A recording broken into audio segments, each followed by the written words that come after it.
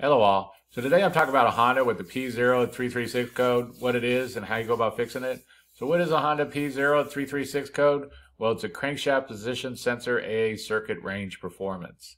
And what does this mean?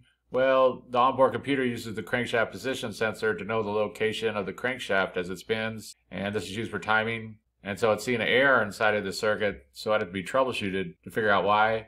And there's going to be two main causes of this. It'll either be the sensor or in the wiring. And many people will go out and just swap out the crankshaft position sensor. And then if that doesn't work, then they'll go check out the wiring. But the wiring is not difficult to check, especially if you have a known good sensor and a meter. They're actually pretty quick and easy.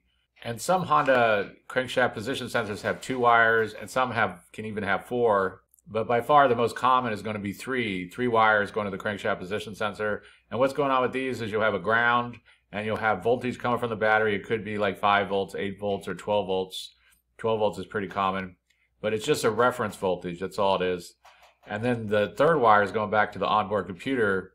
As a piece of metal goes very close to the front of the crankshaft position sensor, it finishes a circuit that sends a pulse back to the onboard computer. And so what many mechanics will do is they'll have a known good crankshaft position sensor. They'll attach it onto this harness, and they'll come in from the back. They'll go from ground to the return wire to the onboard computer, put the key in the on position, and they'll put like a wrench or a piece of metal in front of the sensor, and it'll go from like 0 to 5 volts like this, and you'll know the whole circuit's good.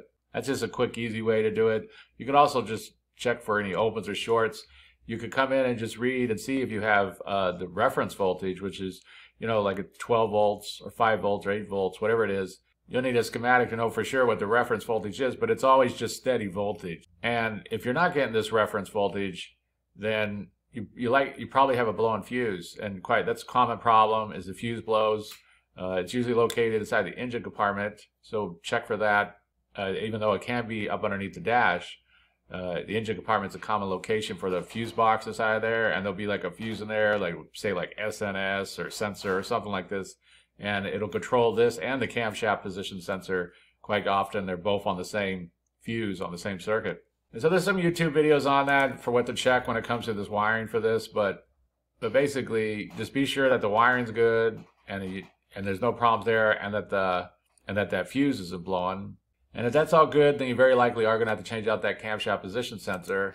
And they're not super high cost items or nothing. It looks like over on Amazon, they're ranging from $30 to $60, $65 or so, $75. It's going to, of course, it's going to depend on what year of Honda and engine you have. But they're not super high cost items or nothing. And the main thing when it comes to swapping out one of these crankshaft position sensors is the location of it.